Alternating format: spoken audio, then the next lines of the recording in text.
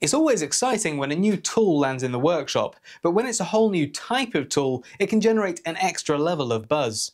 The Hanboost C1 is a wireless handheld device which, when being held, to a nerd like me, feels like I'm brandishing a sonic screwdriver. But this isn't a screwdriver, this is a cutter, and with its blade vibrating at 40 kHz, this isn't a sonic cutter, it's an ultrasonic cutter. So let's see how this performs. Is it going to end up on my tool wall, or does it not quite cut the mustard?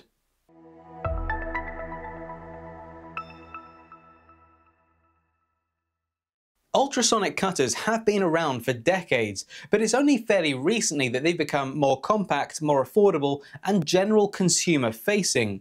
It feels like the C1 from Hanboost may be able to cut through a lot of frustration in the general maker world. I should mention before we get stuck in that Hanboost did supply me with this unit. However, it came with no prerequisites. They're not paying me and this is not a sponsored video. They have no control over how I cover it or what I say, and as always, this is all my own personal experience and opinions. Now, with that disclosure out the way, let's take a look. This battery-operated device features a 30-degree angled scalpel-like blade at the front, which vibrates at up to 40,000 times per second. Think of it like an electric toothbrush with a bite. It's marketed to a range of hobbyists and makers, from leatherwork and wood sculpting to papercraft and, of course, us, those who get their kicks out of the perfect first layer, 3D printers. With its blade vibrating so fast, but by such a small amount, it in theory allows you to cut through solid material like a hot knife through butter. Hanboost claims that this can cut through a range of different materials, including leather, PVC, paper, acrylic, rubber, gypsum, PCB, wood, EVA, foam, and a range of 3D printing materials including PLA, TPU, and resin. For us 3D printers, there are two primary use cases for this. Easily removing stubborn support material which would otherwise require fiddly work with wire cutters, scalpels and pliers, and just cleaning up and refining rough edges of prints. Let's give this a test and see how it performs. It comes in a nice simple hard case which contains the cutter, as well as an absolute ton of spare blades and grubs, which we'll look at in a minute, a blade safety cover, and a charging cable. Now the instructions say that the charge time should be around 2 hours, but the initial charge for me took more like 3.5 hours, and the subsequent top-ups weren't lightning fast either. That said, first charges do usually take longer, and I'm not sure that the power brick I'm using is that efficient. Once you are charged up though, you should be getting 2 to 3 hours of cutting time out of it, which for many use cases is more than enough cutting between charges. It charges up via a USB-C port in the base under a cover, and also down there we'll find an Allen key which we'll look at in a second. Before we use it, we need to fit one of the many blades it came with, but luckily this is quick and easy. All you need to do is untighten these two grubs at the top here with the Allen key we got out of the base, slot in one of the blades this way round, and then tighten the grubs back up again, and we'll pop the Allen key back in the base. So let's give it a try. Here are two identical models with identical support material, which has unfortunately fused slightly with the models. Without the C1, with problematic support material, I'd ordinarily probably try to snap off anything that was weak enough to do so without risking damage to the print with either my hands or a pair of needle nose pliers. I'd then use some cutters to trim away anything left, and finally use a scalpel and a deburring tool to neaten up the resulting surface. Now let's try with the C1. You power it on with the power button here, and then you've got 3 strength modes. It is pretty much silent, but as the blade comes in contact with the thing you're cutting, it lets out a faint but high-pitched noise, which I find faintly reminiscent of a drill at the dentist, albeit a lot quieter. With this ultrasonic blade, I can cut the support material straight off, resulting in a nice clean cut.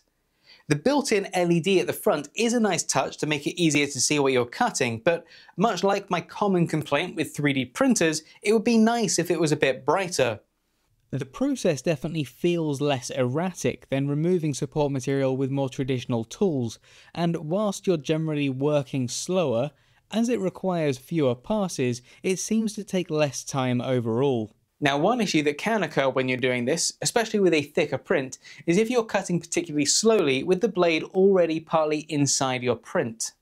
If you're cutting at depth for an extended length of time, the friction of the blade's vibrations quickly builds up heat, and with thermoplastics, this can cause it to start bulging or even melting. So rather than keeping the blade in there and trying to cut through in one long go, remove the blade frequently to let the blade and the print cool down before you continue.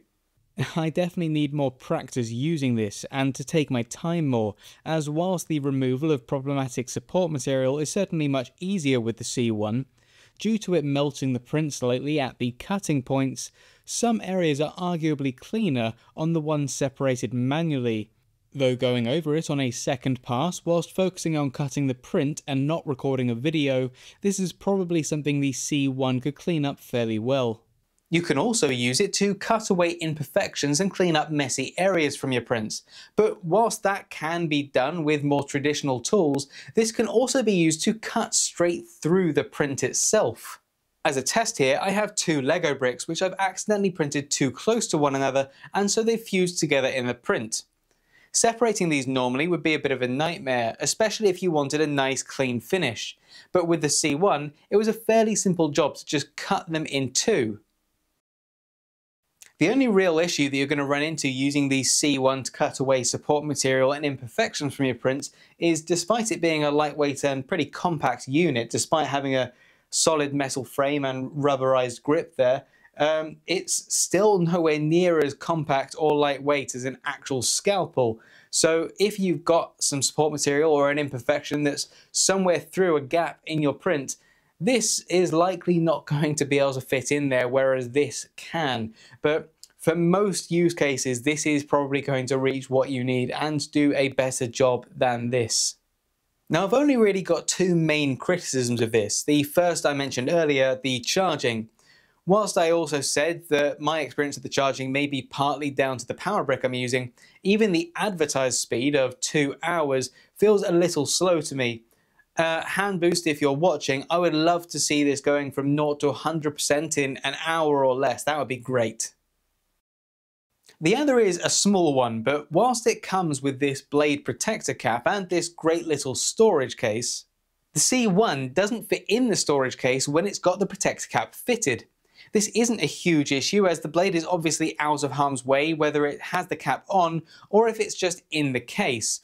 And worst case scenario, I could just design and print a new case. But Hanboost, if you're listening, here's some tips for the C2. It definitely can be really useful, but it's going to take some practice, and it's certainly not a magic wand that will just solve all of your problems. But it can help with a lot of situations that would otherwise be very challenging or time-consuming. It's certainly not a tool for every situation, and you definitely want to be careful and get some practice with it so you don't melt your prints that you're cutting. But if used correctly, it can also make a really easy job out of something that would otherwise be an absolute nightmare with traditional tools. On the whole, I think the Hanboost C1 is a great tool to add to your maker's arsenal, and I'm definitely going to be designing a mount to whack this on my tool wall. Whilst Hanboost is an established company with some known products out already, as seems to be a common trend these days, I presume as a way to gauge genuine market interest before investing in a new product line, the C1 is currently a Kickstarter campaign, though it was fully funded back in December last year. And whilst it's not yet marked as in stock on the official website, I believe that you can still get them with the early bird discount prices on their Kickstarter page. Whether or not you want one of these now, I hope you found that interesting. Let me know in the comments if you can think of any other really good use cases for this in the world of 3D printing or the general maker kingdom. For now though, as always, thanks very much everyone, and until next time, happy printing. So what do you think? It's not a tool I think I'll ever plan on using, but I can see myself using it all the time now. For now, why not pop on one of my other videos to learn something new or have some fun? Thanks very much everyone, and until next time, happy printing.